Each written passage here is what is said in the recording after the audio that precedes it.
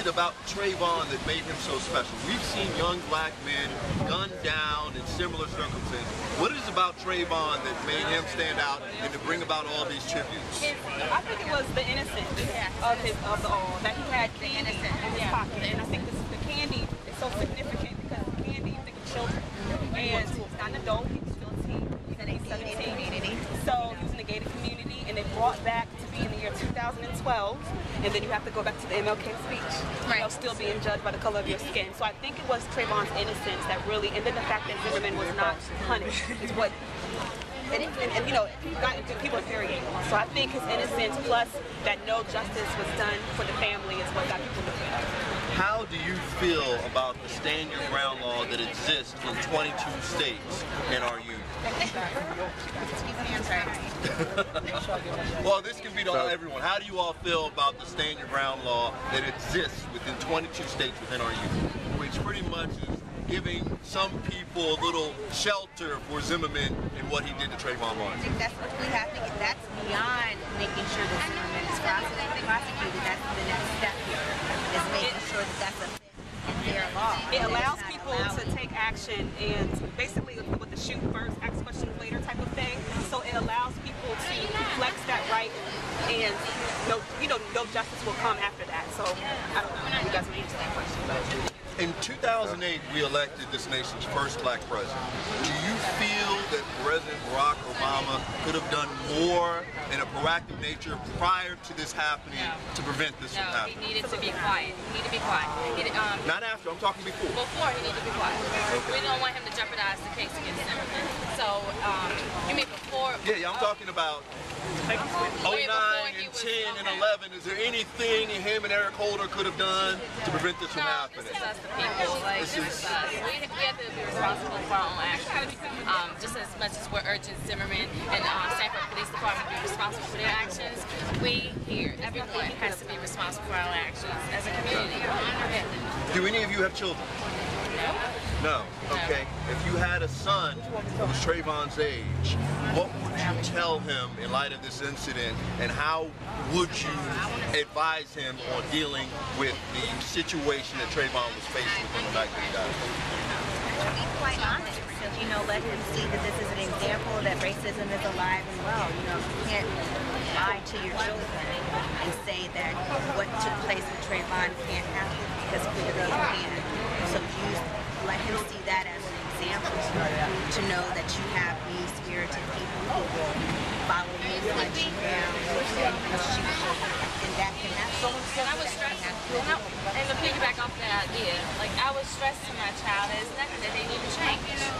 We don't need to change. I'm not going to tell my child to not wear a particular hoodie or a brand or to pull up his pants. Like, we can't just make a snap judgment based off someone's appearance. So I was just continuing to encourage him to get his education, to be proud, to not be discouraged by the situation.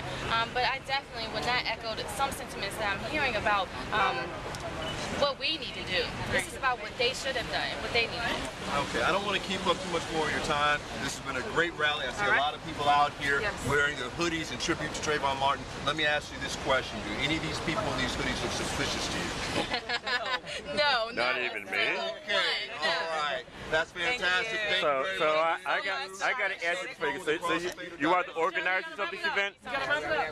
So you're all the organizers of this event? Yeah. Okay. Okay. Okay. Okay. So we get somebody to hold the umbrella, because I'm not going to. You should be able to hold it. So.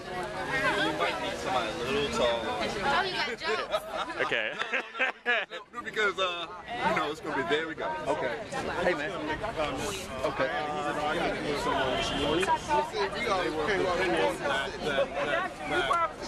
Young black people should be dissuaded from wearing hoodies. That's not exactly. Let me do this interview, and then maybe we can interview afterwards. Okay. Thank you. Because we do need a multi-generational thing. All right, wait. We need our live stream right here. That's perfect. That's good. Okay. Douglas Sloan with acrossthefader.com. I am standing here with Minister E. Gail Anderson Holness. How are you today? All is well. All right. All is well, but there's a lot that needs to be done. Okay. Tell me how you felt when you first learned about TRAYVON Martin's killing. I felt betrayed by the system. I felt as though if I had had a son, looking at my daughter, Allie, he would have looked just like or very similar to TRAYVON. And I'm just a myth at the judicial system in America. One of my first cases out of law school was working on the Wayne Williams trial, the young man that was accused of killing the kids some 30 years ago. And young black boys have been an endangered species for a very long time. It just didn't happen with TRAYVON down in Florida. This has been happening forever. I've been the one that's been hollering and screaming. I've been that lone voice in the wilderness crying out that these drive-by shootings are not by African Americans against African Americans. Because if it were us doing the drive-by shootings, they would have found us immediately. This is an injustice that cannot go unlooked. And here we are standing in the backdrop of the district building in the nation's capital, and we've come to tell America and the world we're not going to take it anymore. No justice, no peace, and we need to be real clear that we're not going to stop until something happens, and we're going to even push even harder.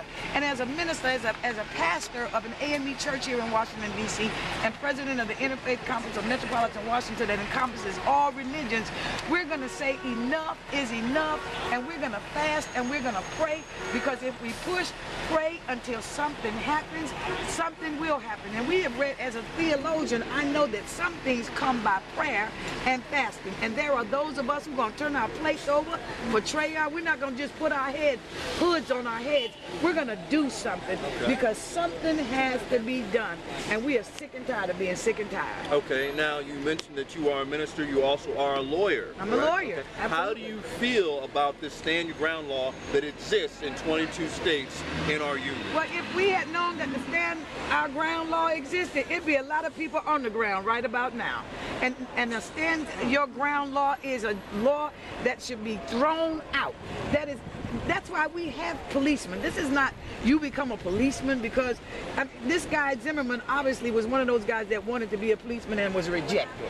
And so he has taken things into his own hands, and that's what that stand your ground law does. It allows individuals who have no training in legal anything to just take the law into their own hands. It needs to be repealed. It needs to be thrown out, and whatever states have it, it makes them a vigilante. Okay. And that's an awful thing to be in 2012. We thought racism was dead. Racism continues to raise its ugly head in America. And even though we have a president that is an African American, if President Obama had a pack of Skittles and was walking down the street to take Sasha and Malia some Skittles back home and put his hoodie on, he'd be dead right about now. And so we need to be real clear where we are, even in the backdrop of the district building in the nation's capital. We are not going to take it in.